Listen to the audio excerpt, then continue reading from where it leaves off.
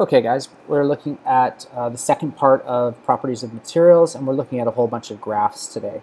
So the first kind of graph that we're going to look at is something called material selections charts, and this is an example of one where we're looking at strength on the y-axis and we're looking at density on the x-axis. So you can see here that the strength here is measured in megapascals, so this is basically pressure. How much pressure something can withstand. And down on this end you're looking at something that can't stand a lot of pressure, so we would call that weak, and something that's strong, it can withstand a lot more pressure. And then density is going to give us a measure of the mass per unit volume, so this is the number of kilograms for a cubic meter of that substance. And of course, down on this end you're going to get things that are less dense and therefore lighter, and things that are heavier and more dense on this side. And these charts are meant to help you pick the correct material for your particular design. So for instance, let's say that I'm looking for packing material that is light and it doesn't need to be that strong. Well, I might want to be picking something from this area. So it needs to be weak and light, so I'd be looking at a foam down in this area. If I'm looking for something that is, I don't care about the density, but I want it as strong as I possibly can, then I'm going to be picking up some, alloys that are in this area over here, and towards the top of the chart. And especially if I don't care how heavy it is, then I would want to pick from that area. Now, if I want something that's light and strong, then I might want to be picking from like the composites or something like that in this area right here. So you got the strength, and it's relatively less dense. Here's another example of a material selection chart. We've got something that's strength, so again just looking at strength, and now we're looking at cost. So you can see that in this case you might be looking at trying to find something that is light and strong, or if you don't care, light and strong, but sorry, not light and strong, but strong but low cost, then you'd be looking in this area. Something to consider is that these axes, the increments on this axis, are not linear. They are going up in sort of a logarithmic scale. So for instance, you can see that as you go up on the major axis lines, you are going up by a factor of times 10.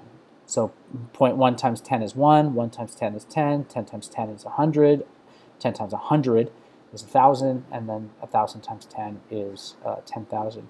And each of these gradation marks, each of these incremental increases here, the minor axis gradations, they're going up by 1, but you can see that there are 10 of them in between 1 to 10. But they're not linear, and so the distance between 1 and 2 is greater than the distance between 2 and 3, and 3 and 4, and 4 and 5, and 5 and 6, etc., all the way up to 10.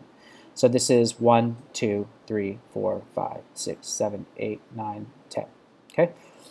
And so, here we're looking at 1,000, 2,000, 3,000, 4, 5, 6, 7, 8, 9, 10,000. Okay? So those gradations right here are not linear. And so you'll have to pay attention to that as you're looking, right? So, anything along in this area is between 1,000 and 2,000. If we want up at between 9 and 10, we would just be looking at the very top of this graph right here. And there are more charts in this link right here if you want to have a look at different charts that have different axes labels on them.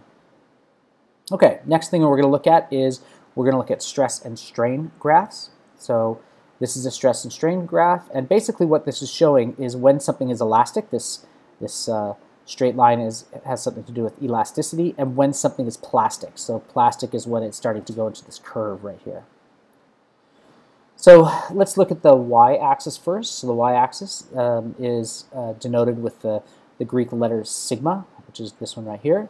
And basically what it's showing is pressure. So we're measuring in newtons of force per square meter, and this is called a Pascal. So how much newtons of force is applied in a square meter? And now what we're often measuring is not in single pascals, but in megapascals, right? So that is 1,000,000 pascals, or it could even be gigapascals, which is now 1,000,000,000 pascals, okay? So that's usually what this is measured in. Okay, here we go.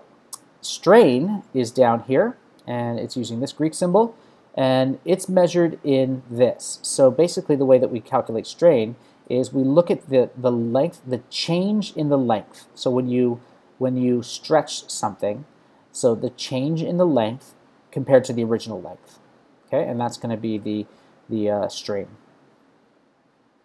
Okay, the proportional limit is down here. It's marked with a P, and this is the point where the stress and strain curve where the linear elastic deformation transitions to the nonlinear plastic region. Okay, so anything here along this straight line and in this gray area down here is going to be elastic. What that means is that you can bend it and it will snap back to its original shape.